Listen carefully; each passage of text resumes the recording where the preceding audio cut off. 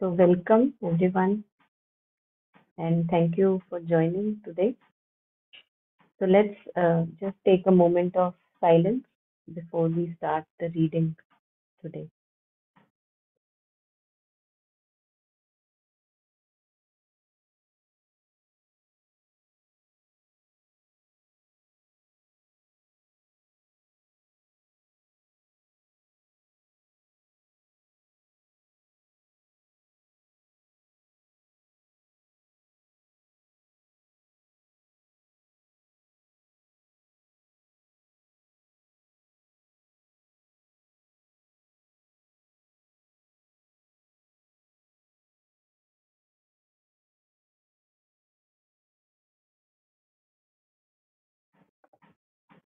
So let's start.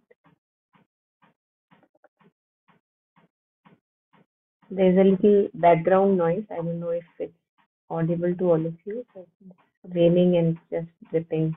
So sorry for that. Yeah, so we last time stopped at page number 33 and we have to start, I believe, from here. But just to have a kind of a continuation, let's take an overlap. So we'll just read through the first one and then we take up the newer one today. So yeah, let's take from here. Now, what are the causes of this imbalance? Yeah, so anyone who would like to go ahead for reading, please. Yeah, Monica, I'll go. Yes, please. Yeah. From this, no, what are the causes of this imbalance, right? From there. Hello, Monica, from there only. Yes.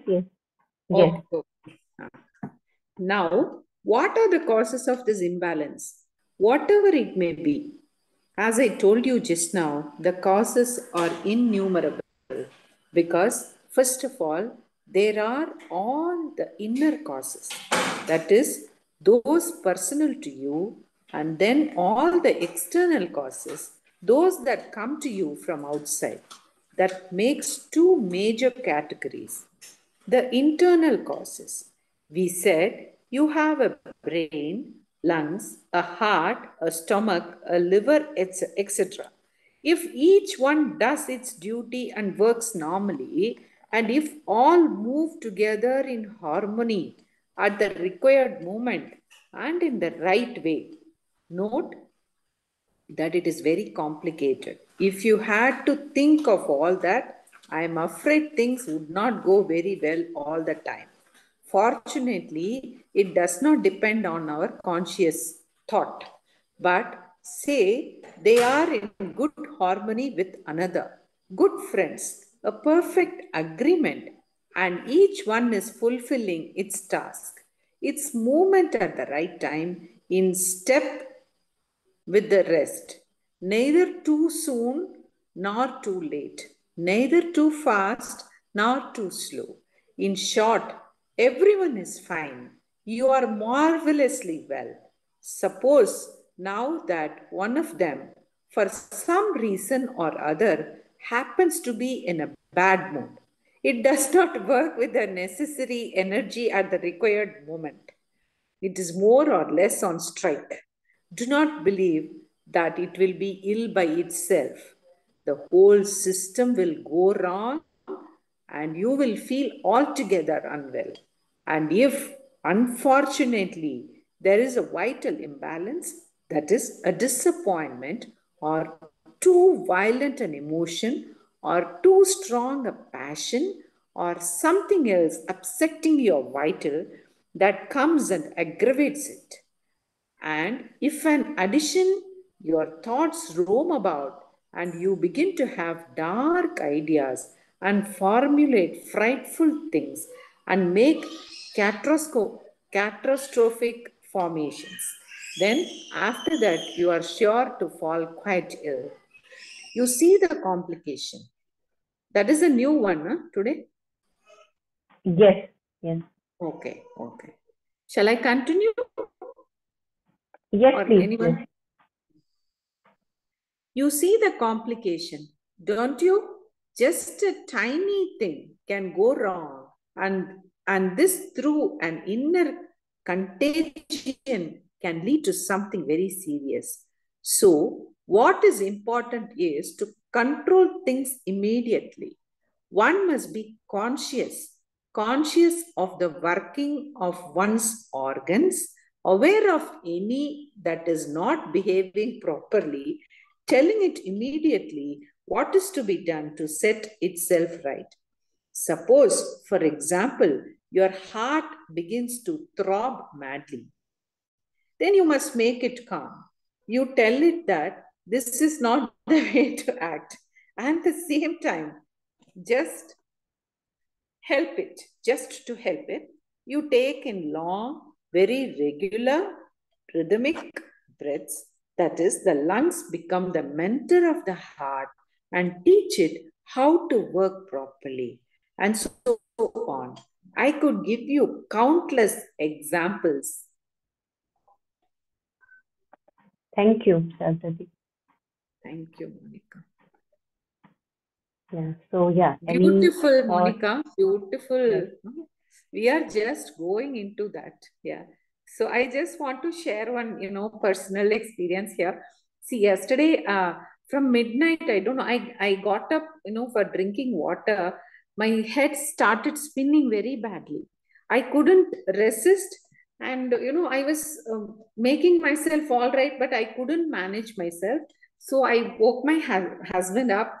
He said, "What happened?" And then I said, "My head is spinning. I'm not able to even hold my water bottle and drink water." So somehow I drank water. Again, I, tried to sleep. That time, something in me was telling, something was not all right. That is why, the head is spinning. Another thing which came to me, my brother, he passed away in COVID, 1.5 years back. So he fell down actually from the cot. When he was saying that his head was spinning, then he was calling his wife. Like that only, he fell down and he collapsed. So, unnecessarily, all that thought came to me. Oh, like this only, he also got the head spin. What will I do if I fall down? So, better wake my husband up. So, I woke him up. Everything was all right, But after that, I was speaking to myself, no, nothing is going to happen to you. You are going to be all right. And something, parallelly, my imagination was going on. Morning, how am I going to get up? Which doctor I'm going to see? What is going to happen to me? Mira's wedding should happen. All the things, see, like tele serials, everything was happening in front of me. Then I said, "Shut up! Nothing is going to happen. Tomorrow morning, 5:15, you are getting up, doing your meditation. You are going to make coffee. You are going to cook everything. Nothing is going to go wrong to you." Then I was consoling myself, and I was this is the first time, Monica, I started speaking to my body. Shut up, nothing is wrong with you. Then morning 6:30, I got up. It was a bit late, but I thought it's okay. It's okay. You are allowed to sleep today. So I got up at 6:30. I made everything, and I'm all right now. But when I spoke to my body, I felt very happy. At least my body is able to listen. I'm able to speak to the body. I was so happy, probably all this because of this integral healing, what we read here. And, I could try to, practice it. Thank you so much. Thanks for the sessions. Yeah, Yeah, thank you. beautiful. Thank you for sharing. Just one question. You were asking, or you were sharing, in fact, what about Mira's wedding that should happen? What Yeah. about her children? They should also happen before you cross over. You could have gone that far. I want to see her children also. Yeah, Yeah. it's funny, and I mean what you shared really very beautiful. And you look good. I mean what you were sharing, that now I am okay, so you sound really good. So it's really Yeah. powerful, when Mother's grace is Yeah. continuously, consciously working. It's really very powerful, beautiful. Yeah. And after some time only I realized that I didn't think about the mother.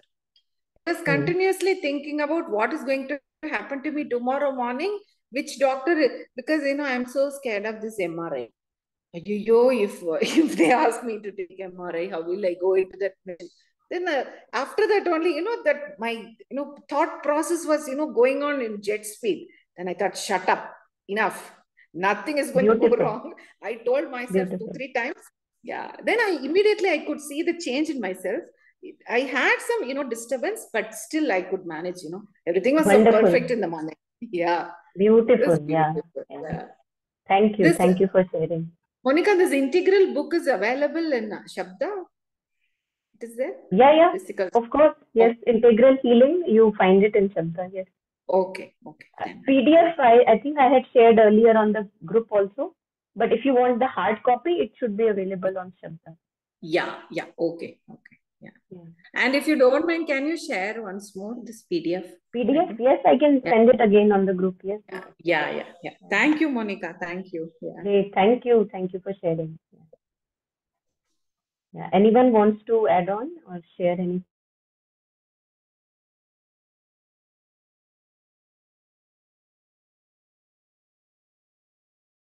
So I think what Shardaji just shared, I think she talked about how we do this if and how we can actually make a shift in our consciousness. So if in addition your thoughts roam about and you begin to have dark ideas and formulate frightful things and make catastrophic formations, then after that you are sure to fall quite ill. And this is what you shared, that you were able to like put a halt to, which is again nothing but Mother's grace. And even when we are reading these uh, things and reflecting upon it, nothing is actually going to work without her grace being active. So yeah, it's just that it's her grace. Yeah, I'm very happy to hear. So yeah, if anyone wants to share anything here or on the new passage that we read, please do.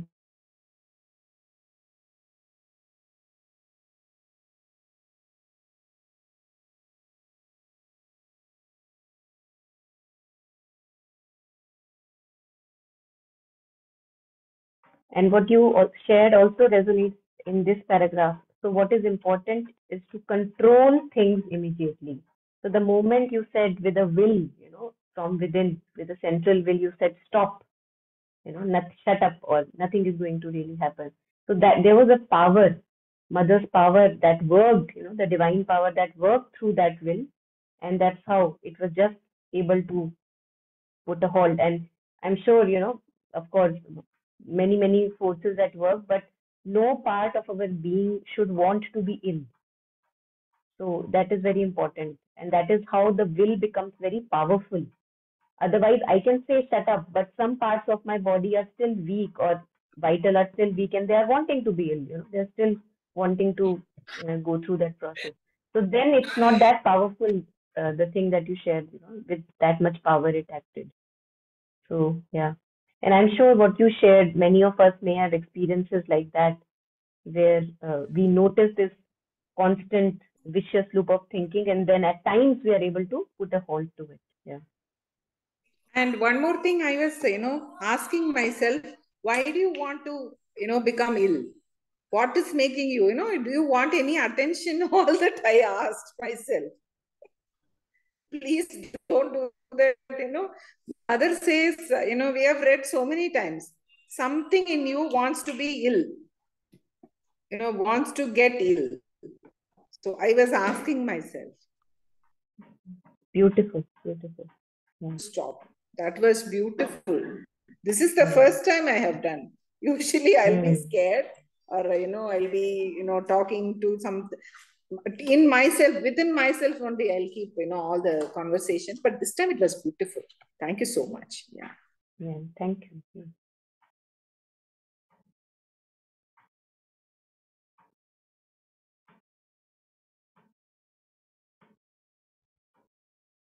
So this breathing thing also is very beautiful. I think many a times we have touched upon in our discussions, reflections, that if we change the rhythm of the breathing, pattern of the breathing, then that also takes away that dark cloud or the disturbance that has come if we don't want to succumb to it. So, Mother herself is sharing that suppose For example, your heart begins to throb madly, then you must make it calm. You tell it that this is not the way to act, and at the same time, just to help it, you take in long, very regular, rhythmic breaths. So, in one of the sessions, Taru had shared that when any disturbing emotion happens, whether it's anger, jealousy, ambition, anything which is not very easy in our being, our breathing changes. It is not rhythmic anymore. It like becomes shorter, shallower, or maybe restless, more agitated. So when we either we work with the mind and then the breathing becomes normal, or vice versa. So we work on the breathing and then the emotion and the mental confusion is taken care of. So both ways it can work. And breath has been talked about by many masters as a way of cutting through these disturbing emotions.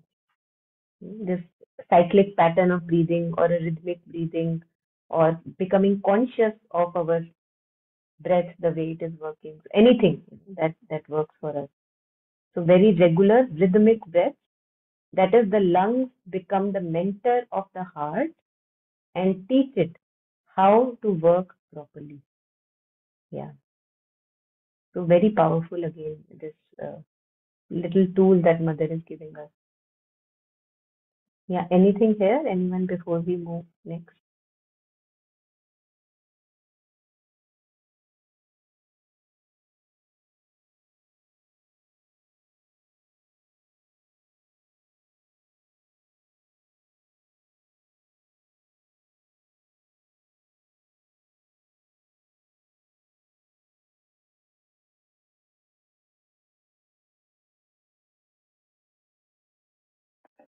Okay, so we can move on then. Page number 34. Yeah, anyone who would like to read the new passage for us?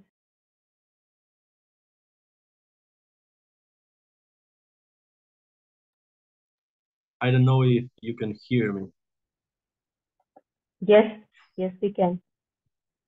Okay, okay, I can read. So, all right, we say then that there is imbalance between the different parts of the being, disharmony in their working. That is what I have just told you.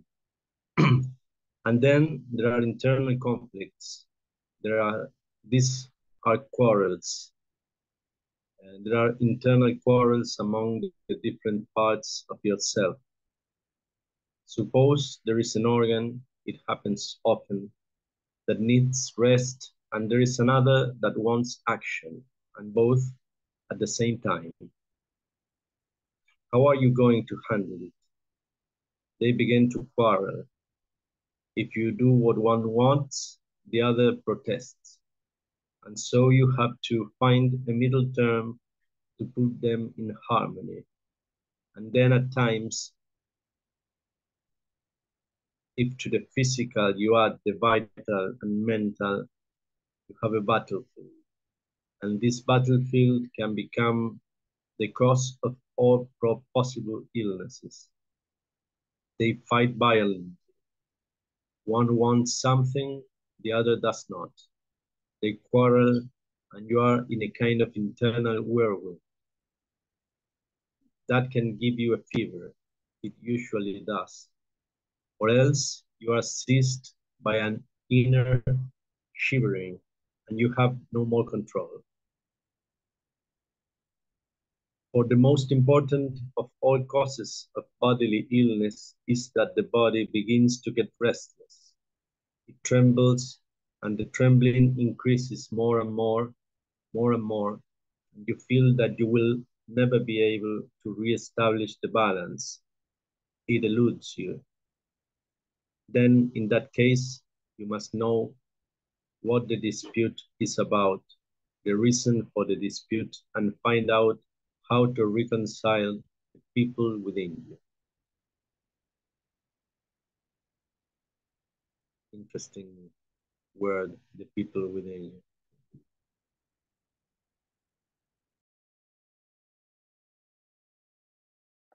Yeah, very interesting.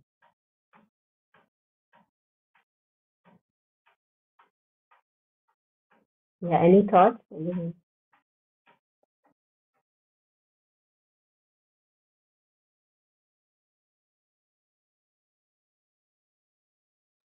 Yeah, Monica, how to understand, this, there is a quarrel inside, internal quarrel. The body, with the body's reaction, not able to be very clear in this. There are internal quarrels among the different parts of yourself. Suppose there is an organ, it happens very often. The one that needs rest and the another wants action, and both at the same time. How are you going to handle it? So this will show in the body. That's what the mother is saying. Yeah, so I think here regarding the quarrel, she's talking about, say, for example, I Mm, may have uh, a backache, mm, but the legs are feeling good. mm, The back would want to rest, mm, but the legs maybe want to move. mm, So here she's talking about the different parts of the physical one, the one she's talking of, and then later on she adds that then you add on the vital and the mental. So that comes later. But right now okay. regarding this quarrel, I feel Ah, that she's talking only about that the physical parts of our being or different organs in us. One oh, may want activity and the other may want that, rest. Now, okay. what are you going to do? And this we have seen in our families. One Mm, child wants to read, the mm, other says, no, I want to go out. And they both are little, you can't leave them alone. mm, What to do, how to negotiate and how mm. to bring harmony. So that's what I think she's talking of. Beautiful. So many times this happens, no? We will not understand what it is. Yeah. Beautiful. Thank you. Yeah. And then she says that if in between this quarrel that is happening between the different physical parts of the being, if you add the vital and the mental, so you begin to reason with yourself, I must be doing this, but I'm not doing this. Emotionally, some emotion comes, some feeling is starting to going to kind of trickle into that physical thing that is going on. Then mother says, then it's a it's a kind of a situation. You have a battlefield now. So what would you do? And this now it started with a little trickle and then it expanded, and then the vital got added, the mental got added, and then we have mother says that then it can even become the cause of all possible illnesses. So that is what we have to become conscious of, that before it turns into a big battlefield, how to be vigilant and conscious, and each and every ripple in the body and the being we are able to see that, oh, now it has started to happen, like you were sharing your own example, so that the harmony can be brought in sooner than later. Yeah.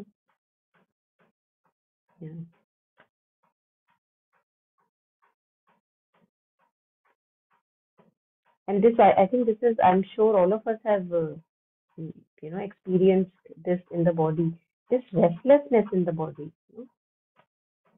Either the cause is vital plus mental or just totally physical, but this restlessness which can arise out of fear or anxiety of, like Sadat you were sharing, thinking about what's going to happen and all the mental formations that we add on to it.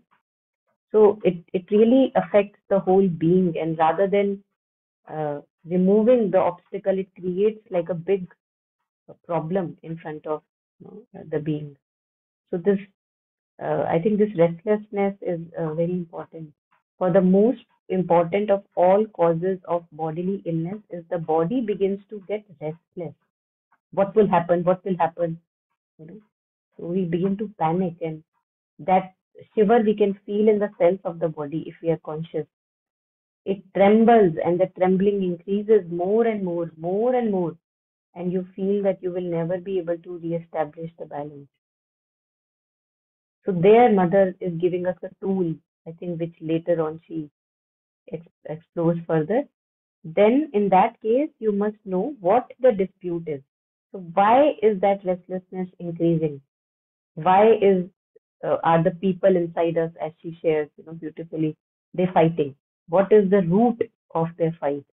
So then, in that case, you must know what the dispute is about, the reason for the dispute, and find out how to reconcile the people within you. Beautiful, really. Yeah. And then she talks about reasons. Yeah. So anything here before we move on to the reasons?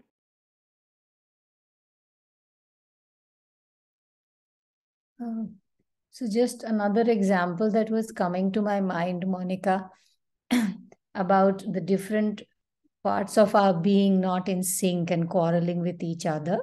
And this often we all must have experienced in relation to food. So we are not hungry, the stomach is not hungry, but our favorite dish is in front of us. And the mind, there's this, let's say, the greed or whatever, wanting to eat. Even if the stomach is full, bloated, or sometimes it might not be plus, but sometimes you might have an acidity and you must give it a rest. But at the same time, your need or your hunger or whatever you're wanting to eat. And if at that moment that thing is not balanced, then it lands up into a bigger trouble, discomfort. So, this just came to my mind while we were reading that. And then there are so many other examples. But yeah. Yeah. Thank you. Yeah, I'm sure all of us can resonate with that. Yeah. Yeah. I think this greed aspect comes from the vital, as Mother shares, that the vital pokes in everything. Otherwise, she says that the body is very docile. But this greed aspect is coming from the vital. It's poking in the physical. Just different aspects of the being, each one wanting something else sometimes. One wanting to rest and the other wanting action. This often happens. Yeah. And even when there is a need for sleep sometimes, but there is another need that one has to finish some work and one wants to, because in that mind itself, in that very mind, that the body needs sleep, let's say, but the mind is so restless because there is something important, some work in the mind stuck up, and you can't stop uh, that thought which is coming again and again, that you have to finish it. And in that process, probably the sleep gets disturbed. It's not a restful sleep. And I guess this could be one of the examples, the mind body disconnect. So body's needs overlooked because we are so much living in our thoughts, probably, all the time. Yeah. I think if we keep talking and thinking, there would be so many more examples coming up. Yeah. I'm sure. Yes. Yeah. I think that's why the need of getting in touch with the inner being, like what Sri Aurobindo Mother, they use the word higher vital. Higher vital, because the outer vital that is there, which is mostly active in us, that's very it's just very sticky. I don't know of any other good word to use. It's just very, very sticky. It is poking in everything because it is, like full of this kind of a sense of greed and want and, like this incompletion within. So if we remain in the surface consciousness, then we continue to live in the sense of lack and then more consumption, and really nothing happens. That makes us even more hungry. But when we begin to understand that this is what it is doing to us, and then we try to quieten down the surface and go deeper within and get in touch with the higher vital in Mother's and Sri Aurobindo's terminology, which is pure. It is purer and it is devoted and yet non-sticky. It has devotion, it has emotion, it has everything, all the deeper emotions. But there is no like this stickiness, like give me, I want to fulfill. That is not there in the higher vital. like more of self-giving is there. Yeah, and as we are also doing in the Savitri sessions, that that release from subjection to the body, that is so. I mean, while reading, one is getting so much of understanding and awareness of the fact that one has known it, but one has to practice it. And while you are reading it, also it is, the more you read, it seeps in it. You kind of remind yourself, and so body's needs and body will always, and we are so used to identifying with it so strongly, so whatever it demands of us, we tend to give in to that. But also to read that, to how to release from subjection to the body, that's all about that. The very basic is to control. The start of the very point is to work on the mind, the level of the mind. Yeah. Yeah, really, yes. I think that's why they say, a few masters, they talk about good company, or keeping, and this reading words of Mother and Sri Aurobindo is a good company to the mind, because as you were sharing, that it percolates in us, and sooner or later, from just a mental and intellectual understanding, it will become the life. It has to become our life, very soon. Yeah. Thank you. Yeah, thank you. Yeah, anyone wants to add? Yes, I was thinking like also, and this is something Sri Aurobindo points. It's like sometimes our mind is like an advocate to the bad will of our vital. Like, for example, your vital craves for something that is not very good, and then your mind says, well, it starts to explain why is it a good idea to maybe today, like we have to be very honest, and not to use our intellect, our mind, to justify in a twisted way many of our not so good cravings and stuff. Yeah, very important. Yeah, very important. I think that's why coming forward of the psychic is stressed upon too heavily again and again. It is just stressed upon. Just get in touch with your psychic. Go after it, like not aggressively, but of course, because then we can't trust, as you were sharing. We can't trust the vital.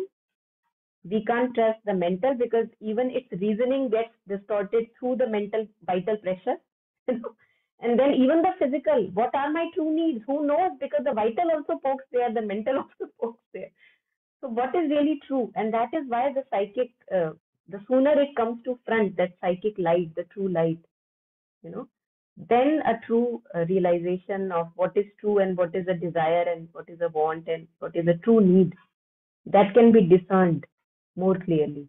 So purity in the being, purification, a continuous purification of the being, so that the psychic can shine on, and because otherwise we really can't trust. Can't trust the mental, can't trust the vital, can't trust the physical, because everything is mixed up, entangled into each other. So yeah, very true, and important.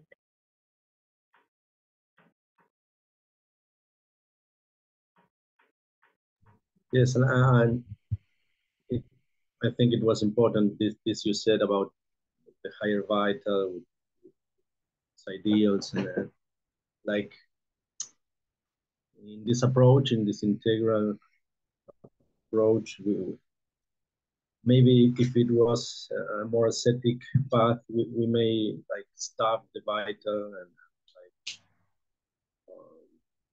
you know follow a mental rule about what we have to do and what not, or but in this path we have to invite every part of our being, and try to find a way to all work together.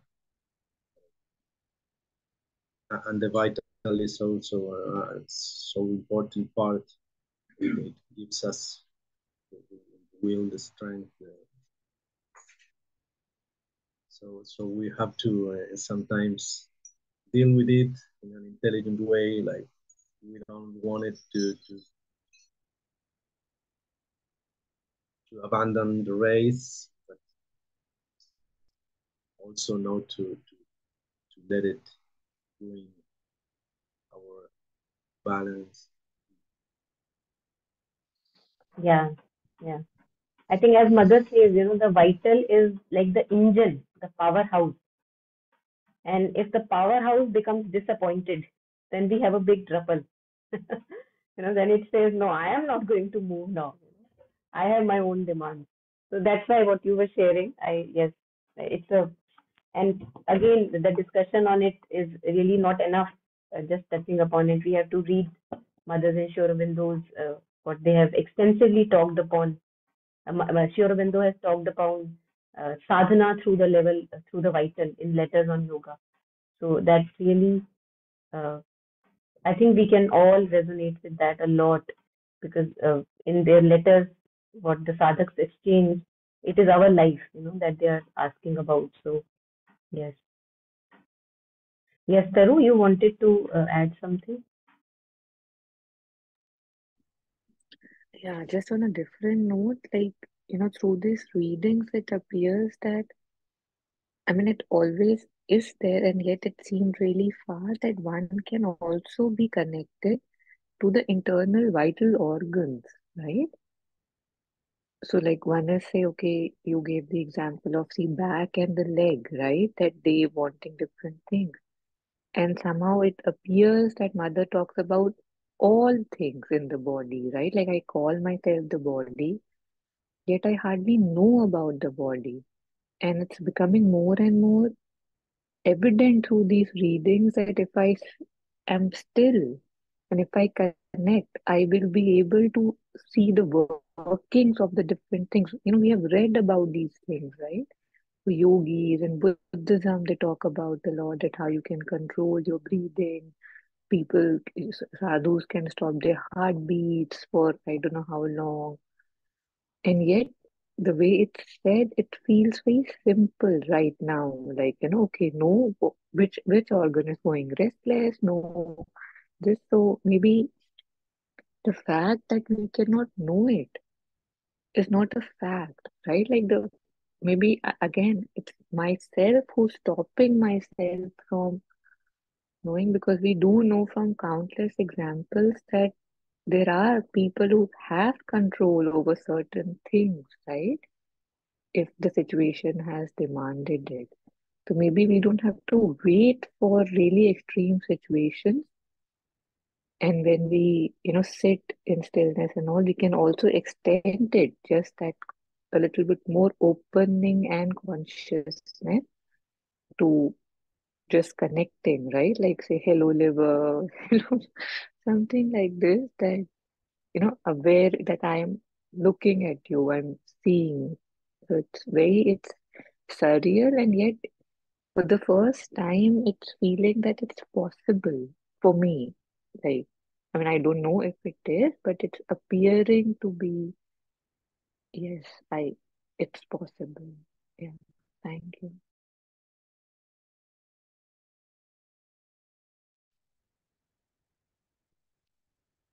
Um, I have always considered myself, and I think that I'm a very emotional person, driven quite by the vital. And so I came across what Monica was referring about, vital, mother writing that vital as the engine in your sadhana. And in one place also, I came across that she said that if it has to be compared with the mind, the sadhana done by the mind and of the vital, vital will be much put on the higher pedestal than the mind, if it is purified enough.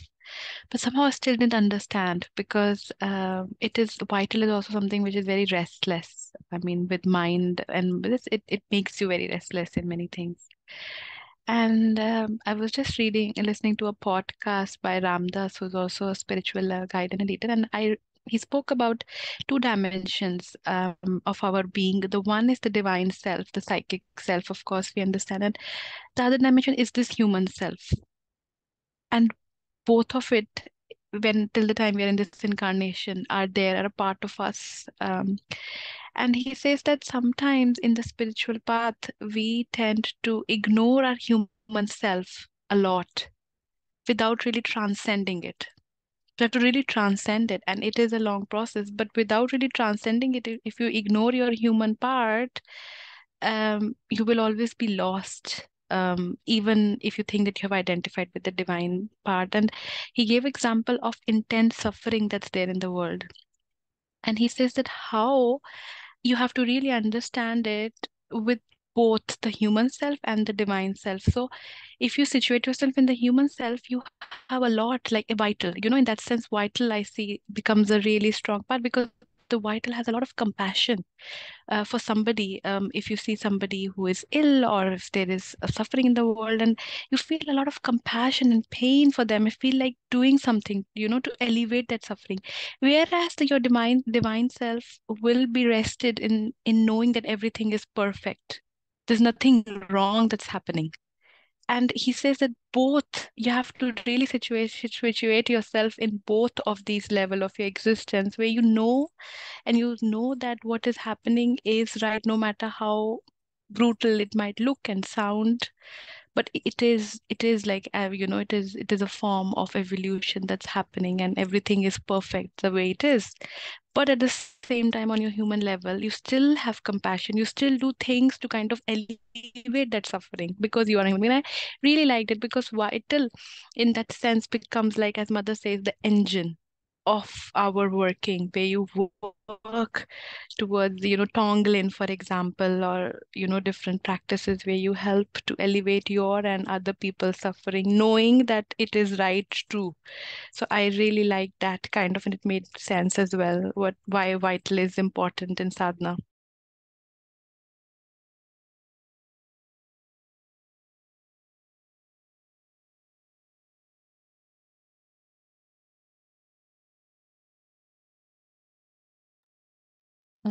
That was very beautiful, Nandini.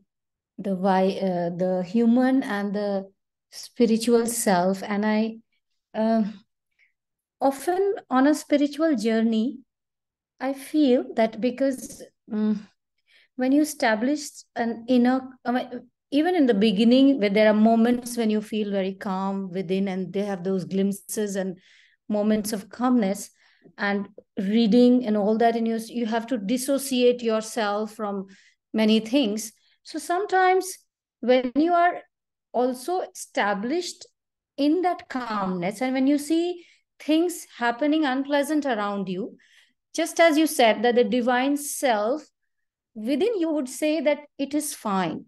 But to the people around who need your compassionate and maybe that self, that empathy, you sometimes, you brought it up, and I felt that many a times it has happened with me, because within myself I feel that trust is there, that faith is there, that everything will be fine. But it might also come across as being indifferent to the suffering of others. So thank you for bringing it forward, because it will help all of us to show that, because that's also important, because all of us are at different levels, and sometimes we also need it when we are faced with certain situations. Not that when others are able to empathize with us, it helps us, in some way. So that was one thing that you said. It really very nice. Thank you for that. And another thing that I got reminded of, what in Bhagavad Gita, what Sri Krishna says, that of all the bhaktas, there's this path of knowledge, there's this path of action, and there's this path of devotion. And he says, through any path, you can reach up to me. But of all these paths, Arjun is asking, there's so many questions, that which is the easiest, or which is the best, and which is that. And Sri Krishna did say that of all the path, the one who, जो मुझे भक्ति से, प्यार से, जो मुझे पाना चाहता है, अगर उसके प्यार में सच्चाई है, तो मैं हाथ बढ़ा के उसे ऊपर खींचता हूँ. So that is the emotion, and when you talk about that vital, that is there in all of us, and doing a vital sadhana, according to me, would mean that using your devotion, that purity, that love, that outpouring of that love, and that in itself is divine, isn't that the essence of divinity in us? And if that outpouring is, if at all it happens, that purified, if one is, that even God is a very, is a very possessive lover. He's waiting. He says that, you have to think of nothing else but just me, totally, uh, an obsessive thought towards me. You possess me and be possessed by me, so that you and I don't are not two, but we become one. So that, I think, bhakti is one of the things which is, I won't say easy or not easy, because it is, to everyone it is, one can be easy, the other can be difficult, but it is, each one of us have our own characteristic nature, and to each their own way, but it is very beautiful. So I thought this is what came to my mind when you were talking about what is a vital sadhana. It would probably mean that realizing that God or divinity through the path of bhakti, that bhav. Yeah. I don't know if I, yeah. Thank you. Yeah, thank you. There is one thing which I'm hoping that those of us interested, they would search and read about it, because Mother and Sri Aurobindo have distinguished between psychic bhakti and vital bhakti, and for they have said that vital bhakti, again, read and understand yourself, but just pointing a little, that where you have more sense of longing and separation, like viraha, as we say, that you're crying for divine, and that they have said to be the vital bhakti, and that makes us a little bit limited. Like we are stuck in the role of this bhakta who is always crying and wanting the divine. Uh, Always there is longing and separation is there. So they have the vital bhakti and bhakti itself are not the same. So just uh, sharing about it, throwing it out in the air, that we should read about it. And that's why they talk about psychic bhakti, because that's not at the level of vital. And in psychic bhakti, there is this deep certitude of being with the divine, and there is no longing and separation and crying for the divine. Same in human love. If you see, that there are kinds of what we call love, where you are just wanting to be in one or the other way with the other person, and then there is this psychic love, where there is deep certitude of being one with the other person, and there is no restlessness or agitation to get it someday. So there is a difference between psychic love, vital love, psychic bhakti, vital bhakti. So yeah, and again, it's not very black and white. So I would suggest going through in maybe on incarnate words uh, for people who are interested. What is the difference? Yeah.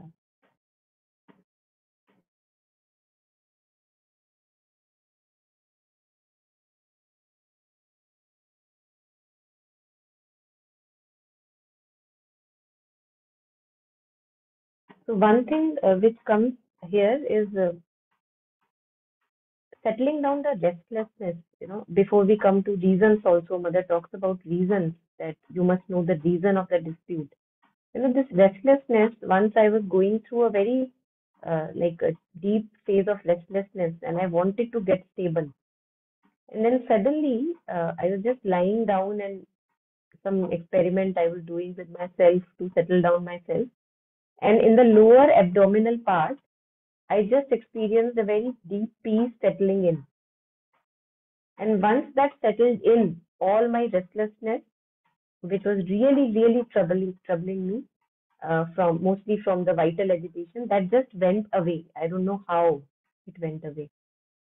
And then later on, in the words of Mother Sri Aurobindo, I read that the seat of the lower vital, the seat of desires, wanting, demands, that is the lower abdominal part. And if you are able to settle deep peace in that lower abdominal part, then that vital agitation, restlessness, emotional overhaul, whatever is taking place, that can be taken care of.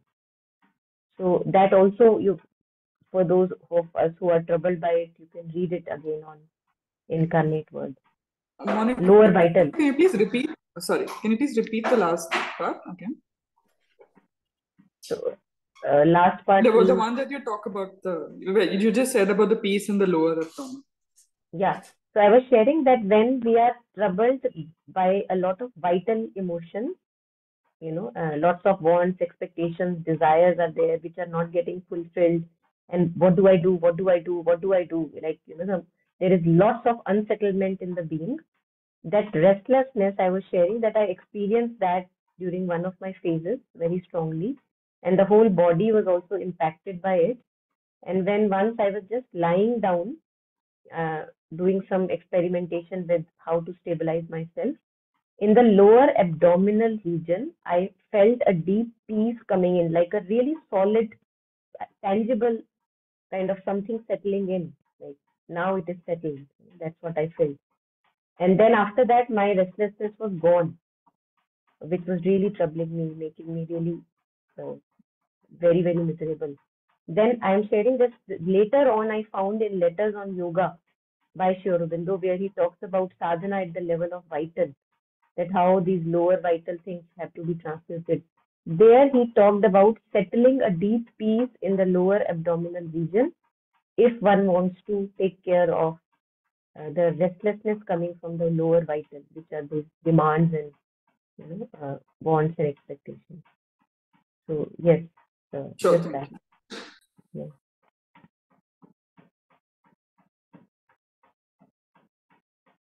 Let's go through the reasons then. What is the dispute about? And then Mother talks about the reasons. So anyone who would like to read?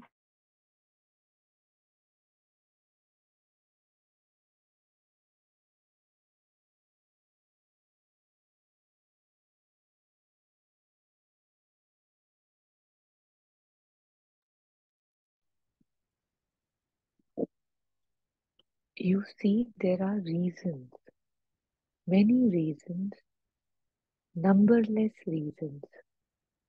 For all these things combined in an extraordinarily complex way, and in order to know, in order to be able to cure an illness, one must find out its cause, not its microbe. For it happens that, excuse me, I hope there are no doctors here. It happens that when microbes are there, they find out magnificent remedies to kill the microbes. But these remedies cure some and make others much worse. Nobody knows why. Perhaps I know why. Because the illness had another cause than the purely physical one. There was something else. This was only an outer expression of a different disorder. And unless you touch that, discover that disorder, you will never be able to prevent the illness from coming.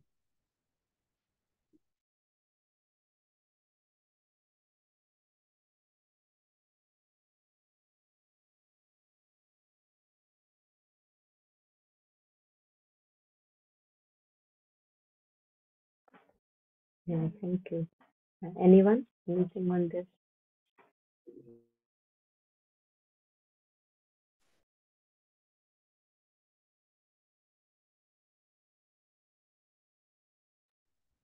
For me, it feels like what you share about your experience, right? About cancer and about the conflict that you felt when you were doing your PhD, that how can it just be physical? and I don't have the person in front of me. I just have, blood samples, and they're asking me to find a cure. So it just seems that this is exactly what is being said here. So, yeah.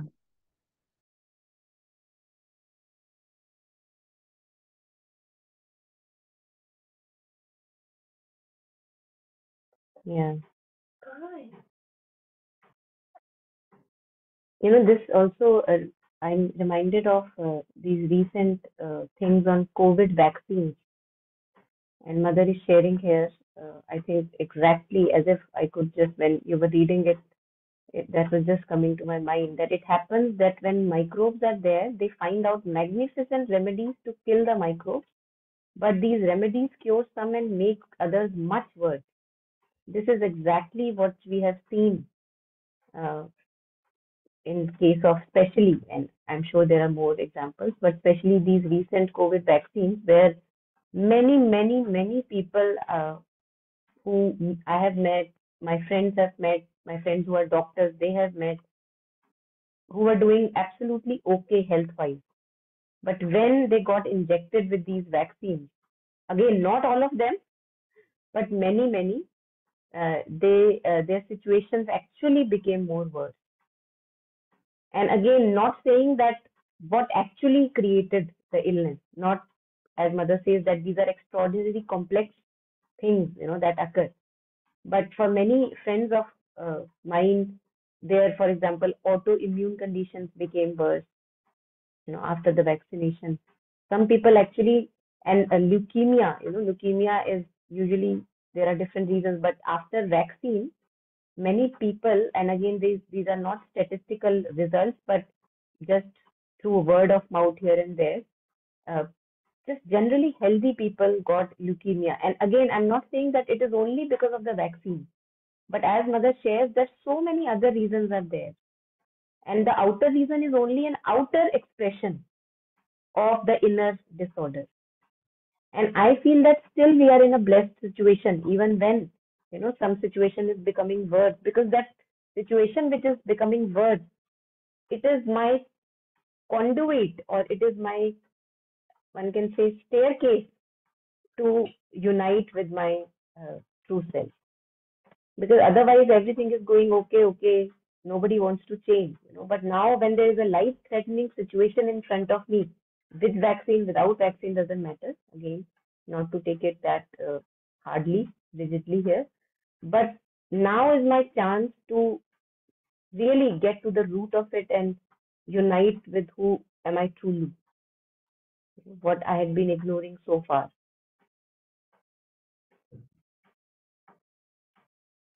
So I think this is again what Taru is also pointing at, that what is the true cause of that disorder. Like when she was sharing about when I was studying autoimmune diseases, then just studying the physical blood samples, something doesn't make sense. Just through that you will be able to find the cure. How is that possible? Are we just a blood? Am I just blood, or is it more to me? If there is more to me, then that also has to be considered. So unless you touch that, the inner disorder, the root of it, discover that disorder, you will never be able to prevent the illness from coming. So I think just all through these passages, more and more an invocation to become more and more conscious of what we call as ourselves. What Taru in the beginning pointed out as that, wow, I can become conscious of my organs. Isn't that amazing? So that is a possibility. So becoming conscious of our organs, being intimate with, and this intimacy we all crave for. This is the intimacy we crave for through other people when we want to be intimate in relationships. But when I develop a true intimacy in my own self, then I lose that handicap of wanting it through other beings. Which again, we are all interconnected, but just this continuous asking that is there in our mind, that can stop. when we develop a beautiful friendship, not even at the level of thoughts, but also feelings, and then also organs and the physical consciousness. So that's also our possibility. Yeah. So any last comments here, someone?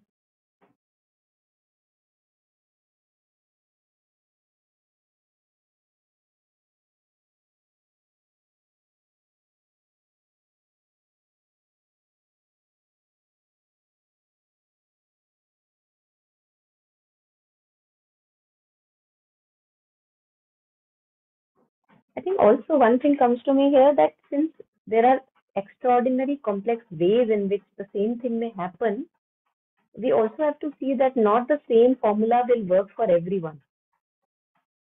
The crux or essence may be the same, but at times, we become really deluded. We say that, oh, I had this illness and I cured it by this veganism, or this by this Ayurveda or that thing, and that may actually work for someone, but that will not work for everyone.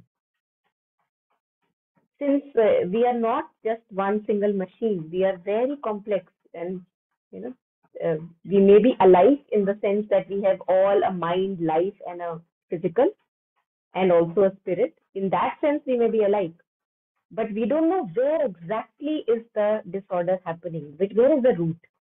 For each cancer, the root may be different, right? So that, I think, that puts us back on the ground, that if veganism may work for me, it may not necessarily cure the other one.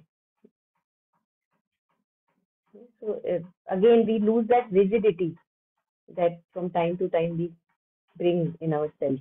And same with pranayama or anything, I may say that, oh, I was getting up every morning, 5 o'clock in the morning, and that's what cured me.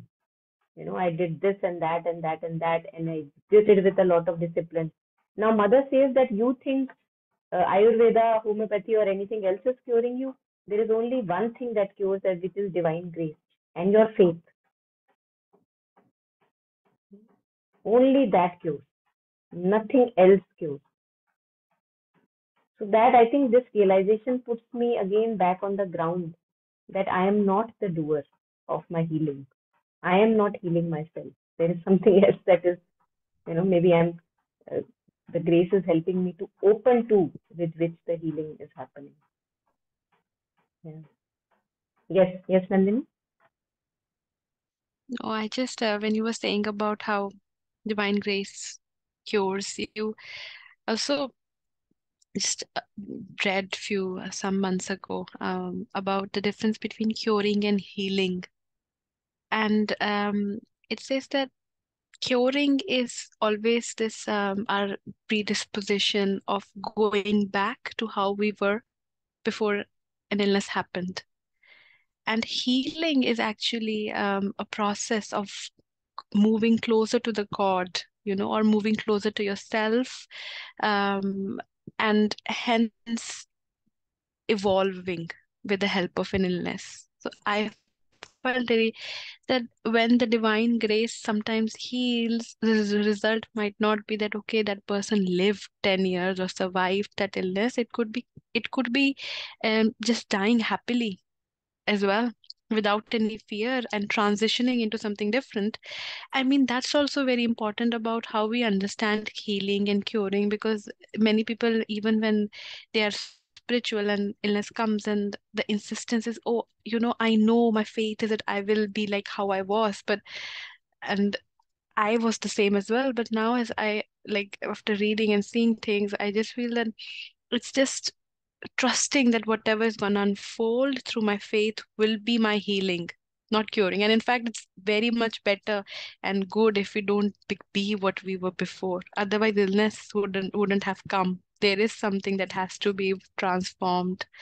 So I really like that, curing and healing, and to really understand them differently. That's really beautiful. Yeah, thank you. Thank you for sharing. Yeah. Yeah.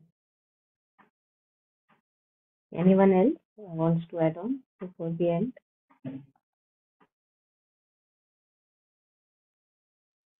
Yeah, Monica, on the lines that you were just talking about, that who cures, right? Like it's so different every time. So during COVID time, I had some, that hand allergy, right? Like severe allergies on my hand. I tried everything, according to me, homeopathy, regular and stuff, and nothing seemed to be working. And then in addition to other things, finally, somebody told me something and that worked. And it was like, okay, great, this worked. Now I know. So the next time it again started, resurfaced, my mind was so cleverly, proud that now I know how to take care of it. And the same thing which worked like a miracle the first time felt like, what are you doing? It has like zero effect. So the same condition, I'm the same person, same hand, seemingly exactly the same allergy. And yet when I approached it from a point of I know, there was zero effect. And suddenly I realized what I was doing. The problem is that we are so blind to these arrogances and these I knows that one doesn't even know. And then I just, obviously went to the mother that sorry. Now you tell me, whenever you show me what works. And then within a few days, I got something new that affected that time. And since then, I have not made that mistake. And I just go silent and I'm like, okay, let's see what works. So this, I know I've got it. It's so beautiful if it's broken every time so that, जरूरत ही ना हो कि उस दर तक पहुंच के खड़े होके बोलो कि हाँ मुझे पता है and I'll tell you 10 other people how to cure. Yes, it's very Beautiful. important that. Yeah. Thank you. Your sharing reminds me of one of the Kabir's couplets where he says, सूरा सोही सराहिए लड़ा धनी के हेत पुरजा पुरजा होई पड़े ताऊ न छाड़े खेत. So he says you should appreciate that warrior who only stands for truth, like you were sharing, this example. And even when he is being shattered, purja purja hoi pade in the battlefield, like you were sharing, one must actually take on these slaps very happily, because we are standing for truth and not for our older egoistic self. So he says that purja purja hoi pade tau na chhade khet, and then even then only, and not even then, he would leave the battlefield because he knows that this shattering is for his own benefit. Because whatever can shatter must shatter. So that's the warrior. Yeah. Thank you for sharing that example.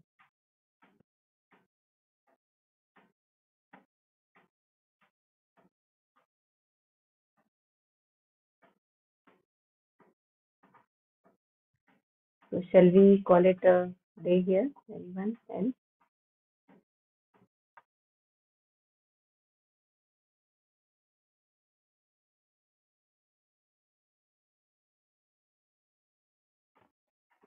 Okay. So assuming nothing more at the moment, just taking the last moment to dedicate the merit, share the merit, just sharing the merit of understanding, collective reflection, delight, joy, clarity with all the sentient beings, including the ones who are very close to us, physically living in the same space as us, as they are also sentient beings, not to forget. May their hearts be content. May all the sentient beings have peace in their hearts, simplicity in their minds, and may we all have fullness in our being.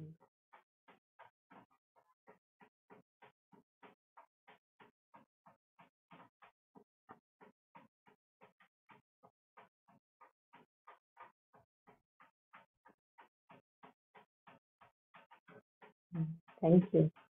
Thank you everyone for joining. Thank you, Monica. Thanks, everyone. Thank Thank you. Thank you. Thank you, everybody. Bye-bye.